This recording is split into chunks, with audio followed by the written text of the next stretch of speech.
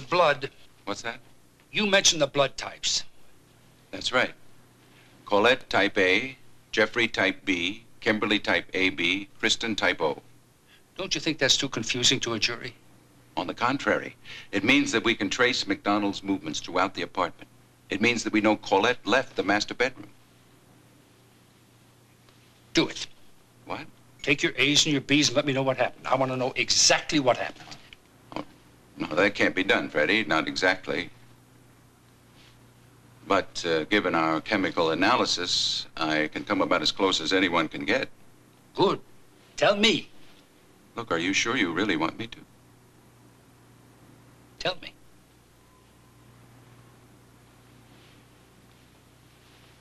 Here. Started here in the master bedroom, after Kristen had wet the bed and gone back to her own room.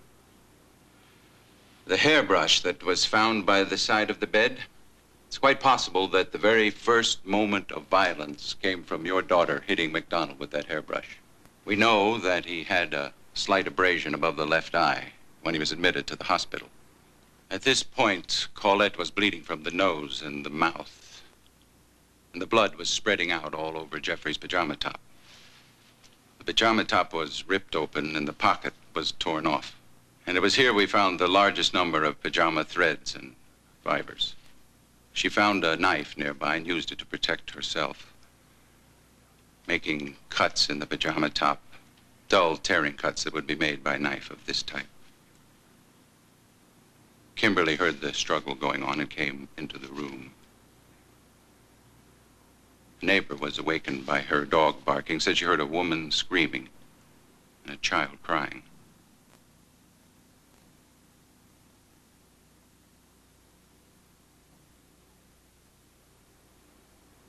He had the club now, and as he swung it, he may have accidentally hit Kimberly on the left side of the head.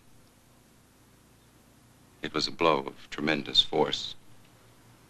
We know that because of the large amount of AB blood found in this location. Colette was struck at this same time.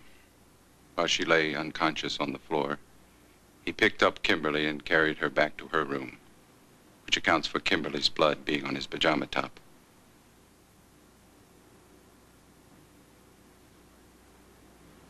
He was still wearing the torn and blood-stained pajama top, and 19 threads of it were found in the child's bed covers.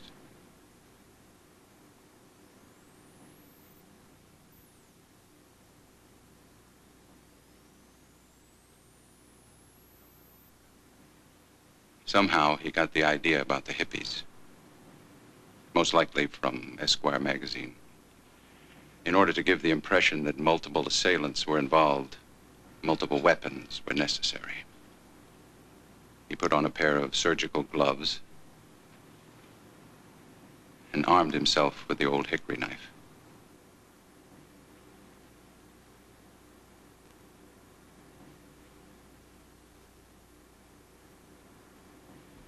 And then in Kristen's room, the child was stabbed in her back and also in the chest.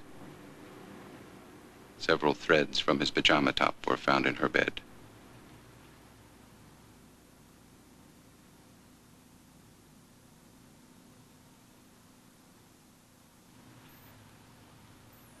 And then Kimberly was clubbed again and stabbed.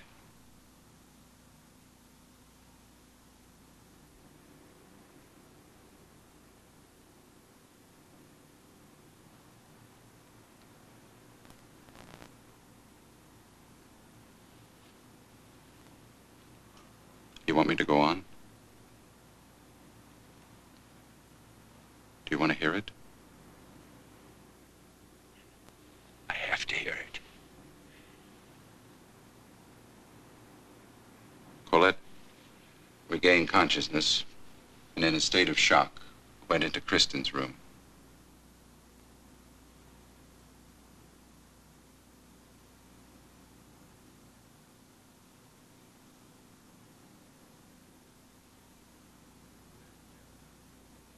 It was there that Jeff found her again and beat her furiously with the club. Her A-type blood was found on the top sheet of the bed there and spattered on the wall.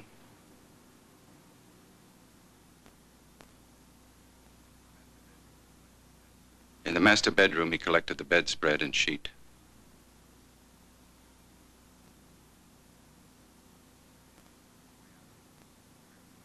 On the way out of the room, carrying her, he left 2 footprints on the bare floor in Colette's blood, prints that match his left foot. While moving Colette, his pajama top became soaked with her blood. He left bloody fabric impressions in her blood type from his pajama top on the sheet. He also left a fragment of torn surgical glove. Then he went out and found the club again and the knife.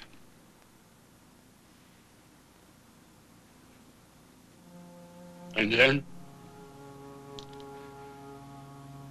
God knows what kind of maniacal rage seized him then.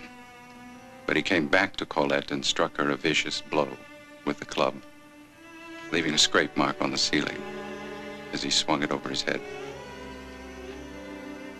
Then he stabbed her repeatedly with the hickory knife. Several threads from the pajama top were found under the word pig.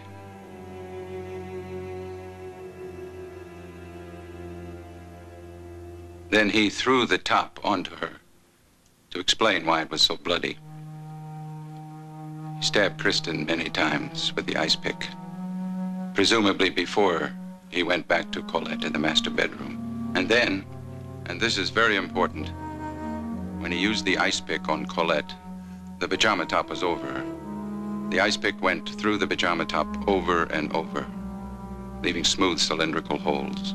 He ripped off the gloves, and 4 fragments of them fell about the room. Fragments that were identical to the gloves, the surgical gloves, found in the kitchen cabinet. He now had to set up the living room to make it appear that there had been a struggle.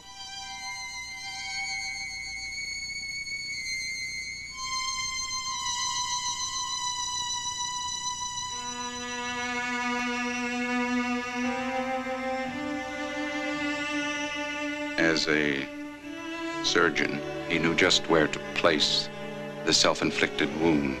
It would prove that he was attacked. It was nothing, of course, compared to what his family had suffered. Many drops of MacDonald's blood were found in the sink. He wiped the weapons clean and put them outside in the backyard.